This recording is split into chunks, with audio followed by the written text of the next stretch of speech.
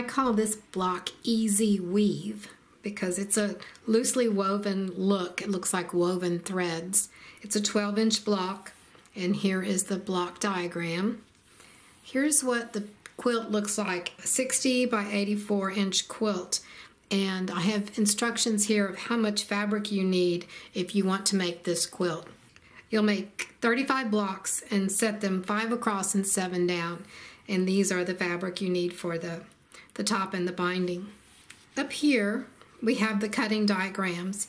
You're going to cut squares and then cut them in half to make half square triangles. And there are 4 patches. And then you're going to cut more squares and cut them twice in half to make quarter square triangles. And then we have these. I want to give you a short little tutorial about half square triangles and quarter square triangles. Because when I give you the instructions on most of these for rotary cutting, you're taking a square and you're cutting it once in the diagonal or twice in the diagonal. We'll start with the half square triangle because we're mostly familiar with that.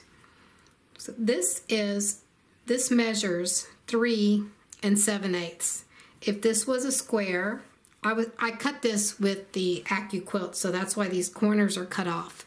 So you don't have any points to cut off once you sew it. But if this were a square, it would be 3 7/8 by 3 7/8.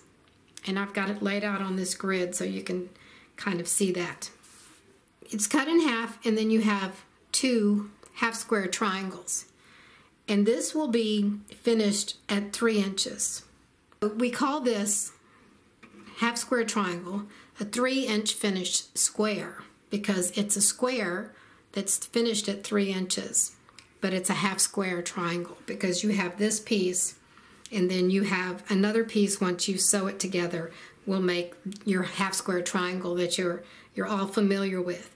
Once you sew these 2 pieces together and then you sew the block into a quilt, it'll be 3-inch finished.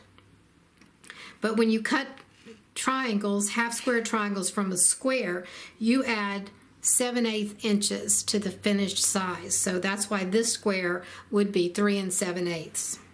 Okay, now let's look at the quarter square triangle. This is where you take a square, and in this case it's going to be a 3-inch finished square as well. This square would measure 4 1/4 inches. Again, this is cut with the AccuQuilt, so the little square is cut out. If you rotary cut this, it would come to a point on all these corners. Once you cut this into 4s, which is 1/4, this is why they call this a quarter square triangle. And one thing I want you to notice that's I think is very important about triangles and sewing with triangles. You'll notice that these edges are the outside edges. So this is your crosswise grain on your fabric, and this is your lengthwise, or vice versa. It's going to be one or the other. If I pick this up and pop it like this, you can hear it because this is the lengthwise or crosswise grain, and this is a stronger grain than this, which is the bias. You see how this, it doesn't make any sound and it stretches out because this is cut on the angle on the bias, and the bias goes at a 45-degree angle to the crosswise and lengthwise grains. And when you put these pieces in your block, you want this lengthwise or crosswise grain to always be on the outside. So if this is the finished block, this is the lengthwise or crosswise grain, and so is this and this, because that makes the block stronger and it makes your quilt stronger. And you can really see the bias in this half square triangle. If I pull it, it really distorts and stretches, but this part it doesn't. And the lengthwise grain, which is stronger than the crosswise, this is the lengthwise, it's louder. This is the crosswise, it's a little bit lower tone. A lot of things you see, like to make half square triangles, they'll take a square and put another piece of fabric on top of it and sew around these edges. Then you cut your half square triangle in half. And what that makes, and you open it up, these bias edges are along the outside of the block. And to me, it's a lot more difficult to work with that because you're going to have wavy edges because the bias is now on the outside of the block.